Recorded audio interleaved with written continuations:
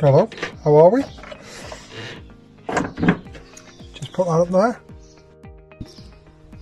Just lifted the bonnet on the car. I'm going to do some under bonnet checks.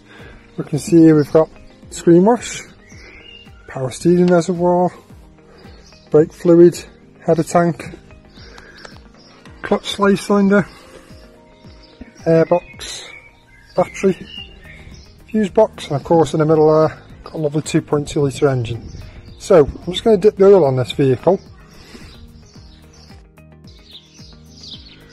Can't check the battery, it's sealed. Can check the levels on these, so we're just between minimum and maximum on the lower level there. Just at the bottom of the minimum level on that one. Just above the minimum line on there. Just below the maximum line on that one. So we can check the water level. Nice little dipstick on here. You can see from the bottom of there, it's wet to about there.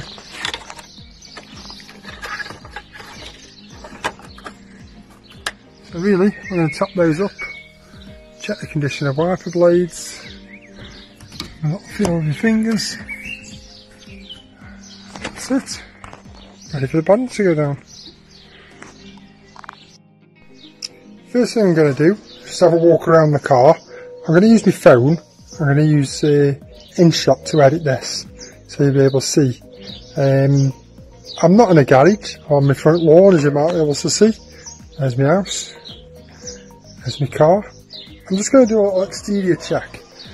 I'm just going to do a quick walk around the car, because before you check anything on a car, you always want to make sure there's no scratches or dents. You're looking for any damage to the car before you touch the vehicle really. And during this time you can look for any obvious damage, like there might be a bald tyre or something like that. I'm looking around the car, just checking things like the wiper blade. I can see here we've got the chassis number for the vehicle. If I step back, I can see it's a pretty straight car. Bit of beard muck there on the panel. It isn't something I record, but could probably do with a wash off. Mirrors are in good condition. If I open the doors, I can see inside. Also got my chassis plate in here. So I've got all my technical data information off there. If I record that, I can get all my auto data information off there. Can have a quick look inside.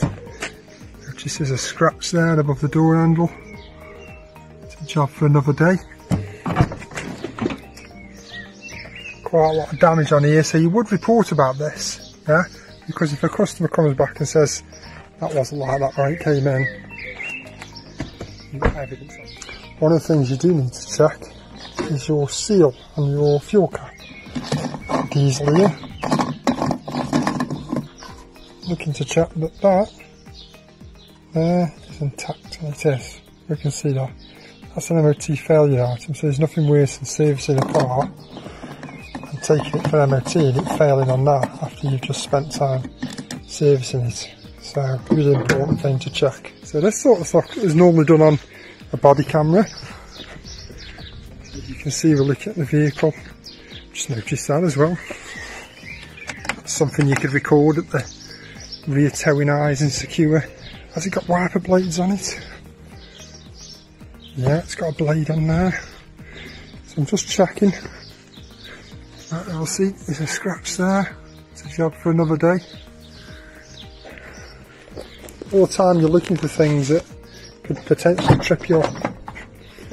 So we're just looking down in the door shuts. Down at the back here where there's some damage, you can record that. Looking at the tyres while we're going around. And then we're back to the front. Now if we look here, a nice little information plate on this car. It tells us what the tyre pressures are. So if we haven't got auto data, we could use that. So that's my inspection done really. I can see any faults, any defects, any damage to the wheels. That's about it. First task done. I'm going to check inside the car now, see if everything works inside the car. So I'll use the remote fob for opening the lock car up. Let's get inside. You can see the controls. Check the lights are on. I can record my mileage and things like that, so the radio's on. I'm going to sit in the car, I'm not going to mess with anything. I don't know whose car this is, so I'm going to check everything over so I'll make sure it works. Right, I'm in the car now. Like I say, I'm not messing with anything because I don't know whose car this is. I want to check that everything's working, so if you look up here, we can see the interior lights. Both of them are working. We can check that that works. Close the door, lights should go off. There we go, open the door. So come on, brilliant. So that's one check left to do. I don't know if you can see that, that's the mileage, 192,668. I can also see how much fuel's in there, so it's worth making a visual note of that. And any damage to the dashboard. So no visible signs there. It's all good. Next thing I'm going to do, I'm just going to clip the seat belts in. Clip them in, give them a check. Clip my seat belts in. I'm going to clip the other ones in. Just check they all work.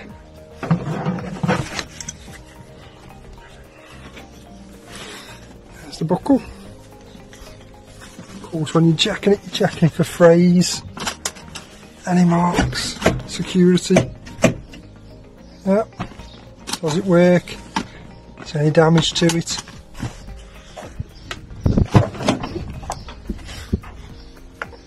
Same on the backs. We've got a child seat here.